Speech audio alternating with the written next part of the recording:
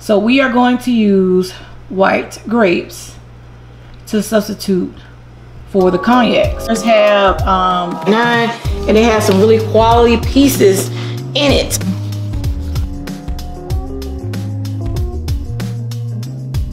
What's up, y'all? Welcome back to my channel. It's your girl Autumn, and welcome to another vlog, y'all. So I am excited, okay? I am super excited. If you caught the last, I don't even know exactly what I'm gonna call them. I'm gonna call them, I guess, like, you know, mocktail review, mocktail mix up. I'm still coming up with a name, but if you caught the last video where I used the Free Spirits brand, I used the spirit of tequila in that video to make alcohol-free margaritas, y'all, and it was delicious. So in that same excitement, I was like, you know, let me go back to Walmart and let me purchase the spirit of gin, because now we got to make us a pear martini. In the last vlog, I made a pear martini. That was my first one out the gate, you know, but I wanted to still experiment with some of the workaround and substitutes as far as, you know, alcohol. So in this time, I have done some research and found out some really interesting things about a workaround as far as ginger liqueur and as far as cognac. So, and the traditional martinis are usually made with, you know, ginger. With the one we're making, a pear, it usually has ginger liqueur or it has like cognac. Some people do it with vodka. So today we are using the the spirit of gin, which is this. And then I also went to Target and purchased a 5-piece bar set. So I purchased this from Target for $39.99.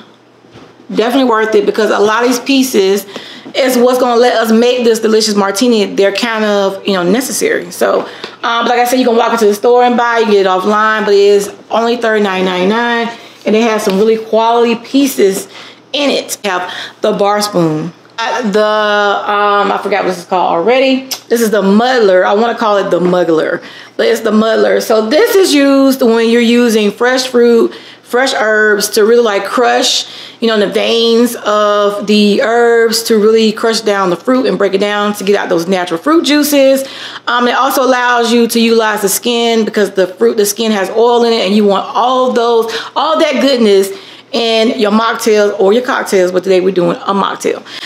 You also have a strainer. So this is super important, because while you're mashing out all that skin, you know, getting all that the juice and the pulp, this is going to allow you to remove that before pouring it into your cup, your final cocktail or final mocktail. And then you have the double jigger. I've been flipping around playing with this all day, y'all. And you have the Boston shaker. So the Boston shaker is this. You have the really thick glass in the middle, and it's used to do this. So like I said, $39.99, all really great pieces. Now, before we move on, if you're not already subscribed to this channel, go ahead and do so. Click the thumbs up below, hit the subscription button as well. Leave your girl a comment, I always respond. So let's get to this pear martini, y'all. All right, y'all, so on the cutting board, we got some ginger, some Bartlett pears, already sliced up some fresh ginger from this root right here. We got some lemons, we got some white grapes. We're gonna talk about that in a minute, because I know you probably like white grapes. We're making a pear martini, you know what's going on, as well as the ginger, but we're gonna get to that. And then we have pear nectar, just like before, some vanilla extract, and some simple syrup. And let us not forget, of course, the Free Spirits spirit of gin. First thing I'm going to do is set some of this to the side, make some space. And I'm going to take my Boston shaker cup, and I'm going to add the ginger. Add a few pieces of the Bartlett pear as well. And I'm going to take my muddler, I'm going to press it. Now, some muddlers have an adapter piece that goes in. It's like a plastic, but this one does not. It's my first one, so I'll probably experiment with other ones later, but for today, this is the one that we have.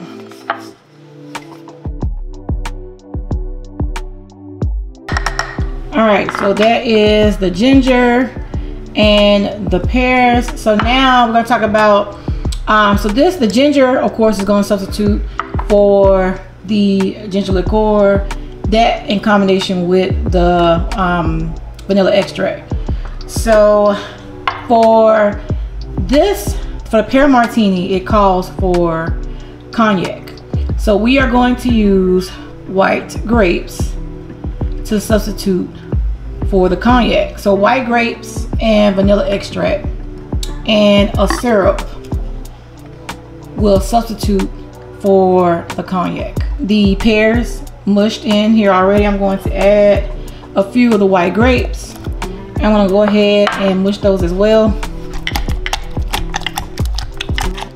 All right, so now that that's all mushed up, and now I'm going to go ahead and add the rest of my items. So right now we're going to go ahead and add the pear nectar.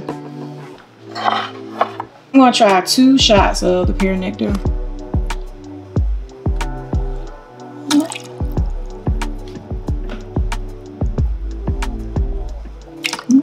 2 tablespoons of the vanilla extract.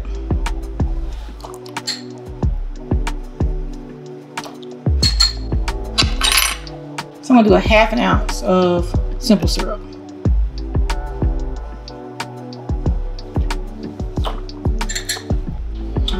A lemon. See where that gets us. The last time I had to use 1.5 lemons because I didn't get very much juice. So that's 1.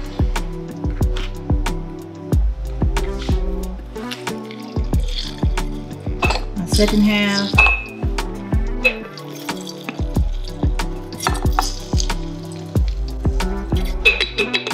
And we're trying to get about a 1/2 ounce. Oh, a little bit too much. That's about what we wanted. Add it to everything else. I'm gonna do 2 ounces of the spirit of gin. Let's see.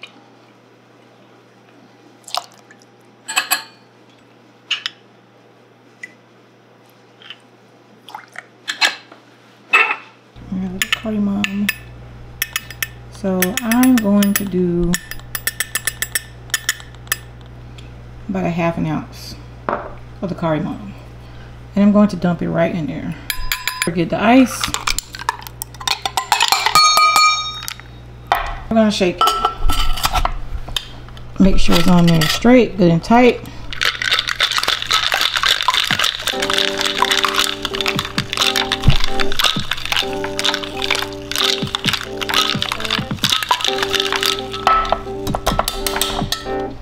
Just get the lid off. All right, y'all, so there we go. All our ingredients combined in this glass. So now we're going to add, I'll pop the strainer on there, and we're gonna pour.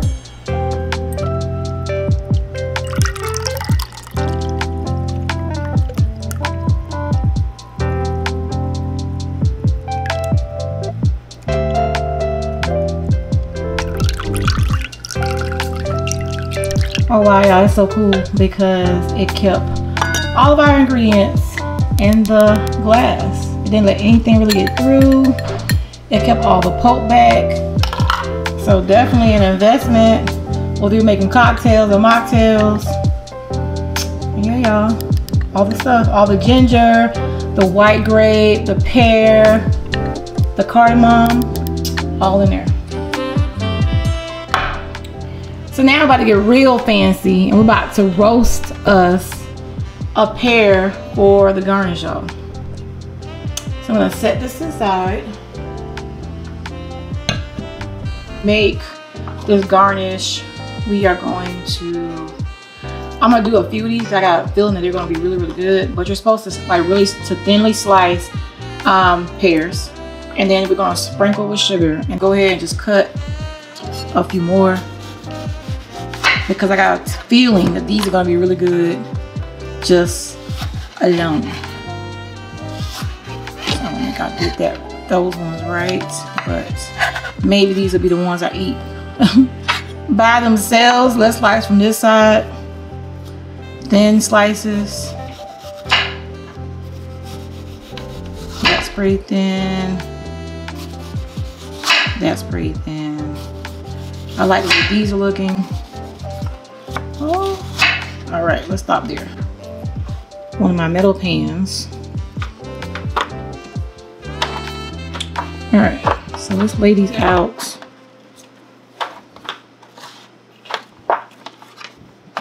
Sprinkle, sprinkle. Sprinkle, sprinkle. Hey y'all, so I got my sugar on there, and now I'm going to place these into the oven. Your eyes tell me that you don't want to leave just yet. No, my eyes agree. It's almost like... All right, y'all, we are all done with the pear martinis. So I actually made two. I made one for you guys, and I made one for TikTok. If you don't already follow me on TikTok, go ahead and do so. I am Autumn Fox. So let's review these drinks. So I did a different finish at the end, and I also let them sit for 30 minutes.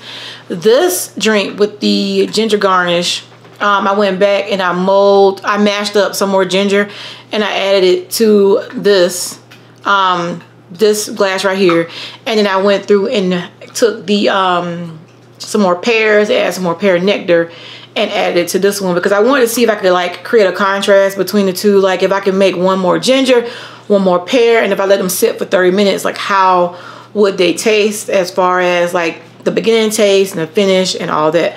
All right, y'all, so this one's supposed to be mostly ginger with a little bit of pear finish at the end. I put the ginger garnish here so I can tell the difference between the two. And I also put roasted pear and ginger on the end of this one as well.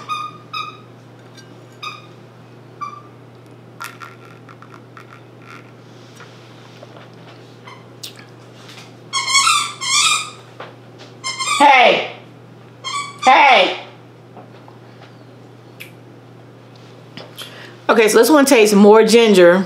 I can barely taste the pear, so it's more like a ginger martini. But this one's a little bit sweeter. I didn't go back and add any agave or anything in there. I just went back and added more ginger. I don't know if it got, you know, a little bit more sugar from the pear. Give me that. Put it down. Put it down. Oh my God, y'all, I was eating one of the ginger pieces that I had on the garnish. Oh my God, it's strong. It's real strong. This one's more like a sugary taste, and this one's more like a pear, natural, sweet kind of taste. All right, so a question with the spirit of tequila seems to be like, can you pour it over the rocks and enjoy it that way, like just plain? As far as like with my taste buds, with the spirit of tequila, you could. Because you had like a lot of citrus flavors, you could definitely pour that over the rocks and just drink that straight. As far as the spirit of gin, I would not recommend that. I know some people drink gin over the rocks, but although it's really good, it does not. The spirit of tequila kind of reminded me of, you know, it's what I would expect a non-alcoholic tequila to taste like. As far as the spirit of gin, is it yummy as far as like in a mixed drink? Yes. Does it taste appetizing to just pour it over the rocks and just drink it just over ice? No, it does not. Like it's not made for that. It ain't that type of party. As far as, you know, how my taste buds is set up, I would not recommend. I tried it twice actually, and it did not fare off very well. But as far as in the martinis, I mean, it's delicious. It definitely gives it that kick. So to me, the spirit of gin, the way that it tastes, it's a little tart on the end. So gin, of course, is like that. But you can taste cardamom in it. It's kind of like a strong but lemony kind of taste.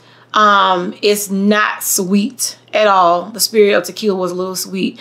It is, I can't put my finger on it. I mean, I'm gonna get the bottle and read what it says.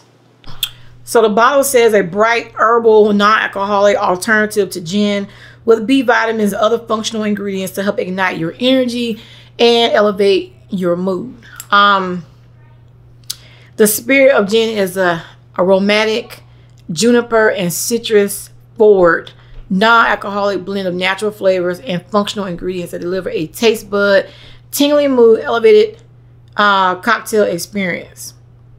So it's got sugar and a couple different things in it. The non-alcoholic, the good spirit of great cocktails.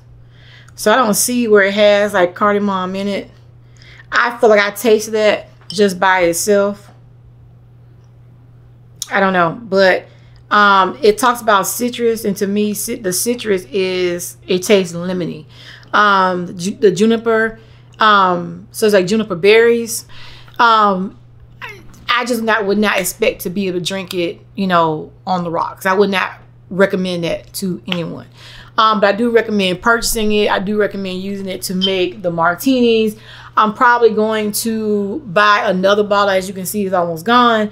And experiment with something else as far as that, because it does taste really good as far as like a non-alcoholic alternative. It does add a certain kick as far as the drinks. I tried the drinks alone, like the mixture alone, before adding the gin into it, and it definitely gives it something extra. So they're both really, really good. Like I said, I'm gonna buy another bottle of it and just try to experiment with something else, because I want to take the spirit of gin and I want to try it with something that's like pomegranate. So I think that this will pair well with something with the pomegranate. It might be because of the juniper. We will see. And I think they taste really good. Like, to say that this is all non-alcoholic and it tastes this good, and it's, you know, it is tingling on the taste buds. I mean, that's awesome to me. That's a home run. So yeah, y'all, that is it for this video. I hope you enjoyed it. I hope you make you some martinis, whether it be pear and ginger or ginger and pear, with the roasted Bartlett pears, y'all. So if you're not already a subscriber, go ahead and do so. Go ahead and click that button below. Also, leave your girl a comment. I always respond, and leave me a thumbs up if you enjoyed this video. And I'll talk to you guys next time. I'm gonna toast myself, y'all.